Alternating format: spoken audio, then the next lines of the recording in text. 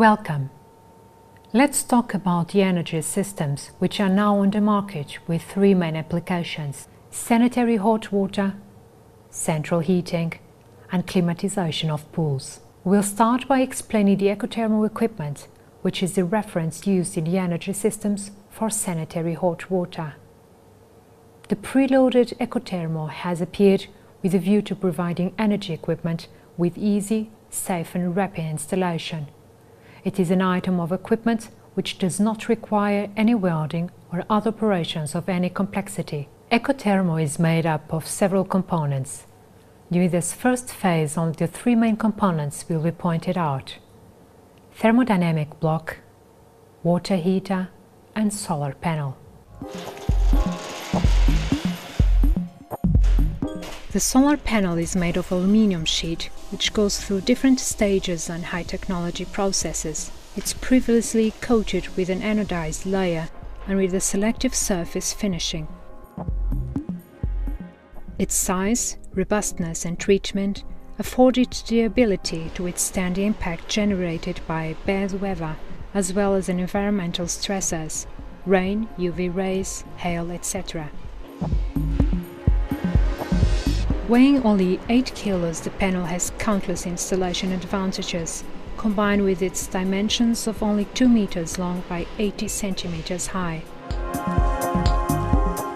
The thermodynamic block is a component responsible for the exchange of energy captured by the solar panel and transferred to the water. The thermodynamic block comprises several units, highlighting the compressor, the condenser and the expansion valve. All the units are fixed to a bracket which is coupled to the water heater, leaving the condenser dipped inside. The water heater is the component of the energy system where the hot water is stored. There are different capacities: 200, 250 and 300 liters. It is a vertical water heater based on the ground and is made of steel with enamel coating and fine polyurethane insulation. The outside coating is in lecked white plate. So let's take a look at the preparations for installing an ecothermal. The first step for the installation of the ecothermal is to analyze the best location for placing the panel and the water heater, with the priorities being the best orientation and tilt of the panel, the minimum distance between the panel and the water heater, and also at the side where the water heater is to be installed. There should be electrical power, a cold water source, a hot water source, a turning point and a sewage. 4 factors will be required in order to install the panel: orientation, inclination, architectonic integration, securing.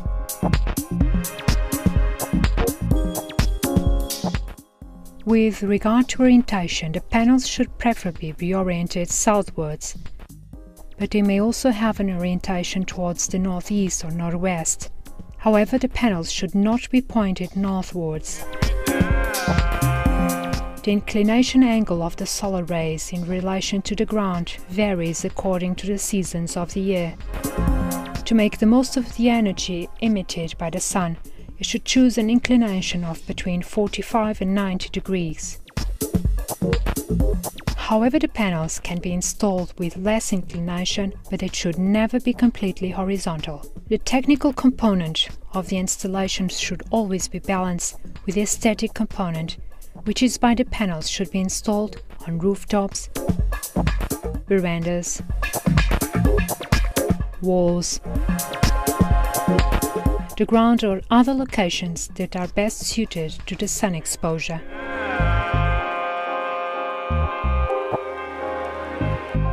All the components of the ecothermal models are carefully packed in individual boxes. Solar panels are typically secured with an L-profile aluminium structure, which affixes the panel to the surface at 6 points of the latter. To secure the tile, follow the steps below. Mark the point where the tile will be drilled.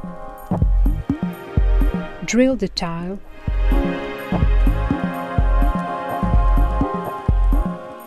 place a bushing, place a bit of silicone,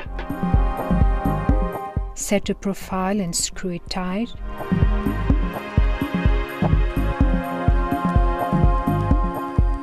Seal the base of the foundation with silicone.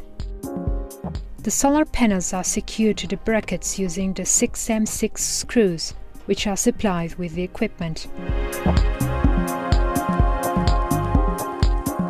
The fixing structure of the panels should have mechanical robustness capable of withstanding the impacts caused by bad weather, such as rain, hail, wind, etc. It should also be stressed that there are two types of panels, the right panels and the left panels. The solar panels should always be placed at the bottom. In other words, the greater length should be on the horizontal position with the connections facing downwards. With wall mounting, the execution is the same as with the roof mounting. The connections to the panel are achieved by tightening the pipes to the connections thereof.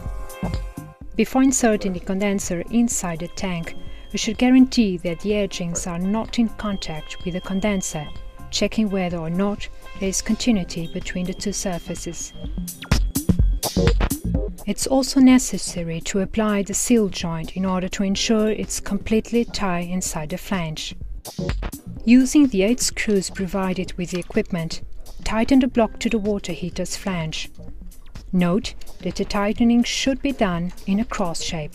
The electric supply should be 230 volts 50 Hz single phase, which is being carried out by a cable provided with the equipment.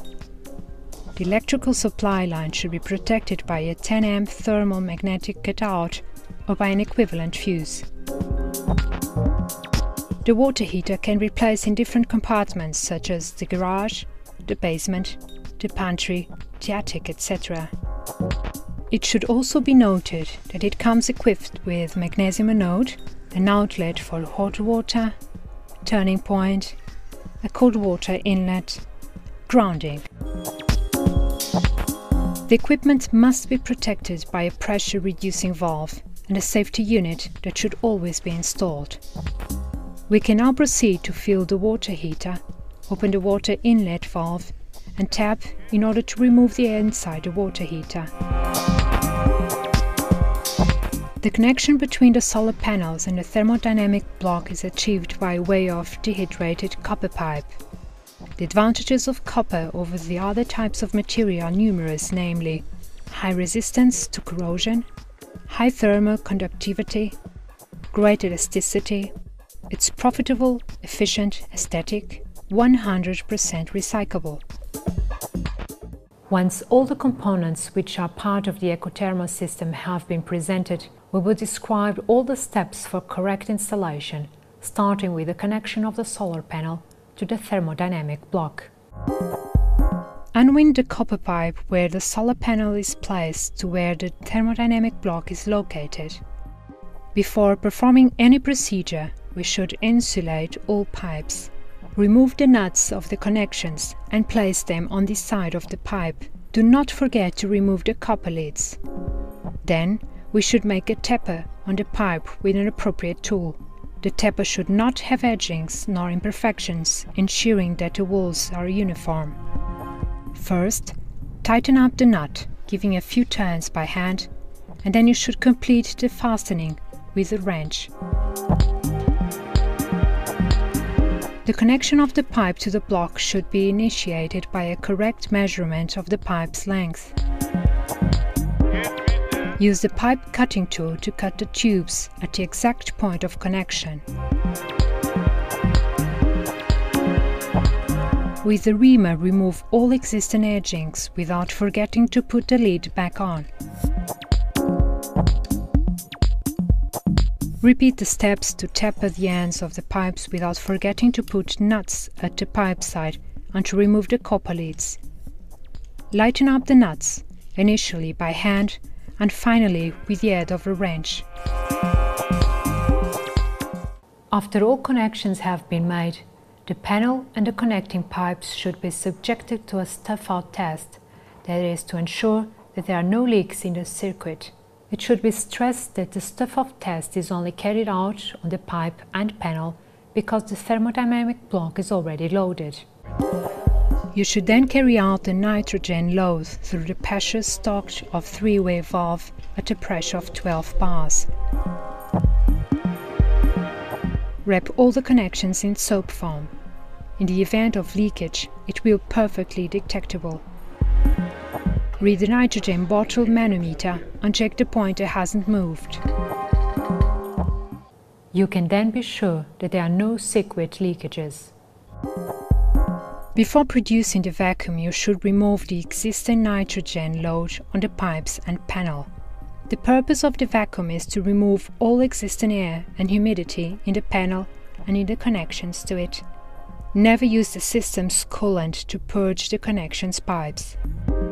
The valve should remain completely closed during the vacuum process in order to only vacuum the pipes and panel. The vacuum will be created with a pump connected to the pressure socket or 3-way valve, never to the block's pipe. We open the vacuum hose valve, observing how the pressure in the vacuum meter decreases. The minimum type of vacuum recommended is 20 minutes. Self-evidently, the longer the vacuum the installation, the drier and less humid the circuit will be. Before starting the system, it is necessary to guarantee that the water heater is completely full of water. After the vacuum process has been performed, we should slowly open the valves so that the coolant can circulate throughout the system. Please note that the preloading of the coolant was calculated for pipes with distances of between 6 and 12 meters. After opening the valves, the fluid fills the whole system.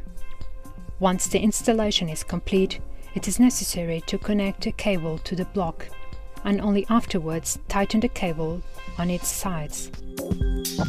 You can ensure the startup of Ecothermal 250 provided all the installation instructions have been complied with.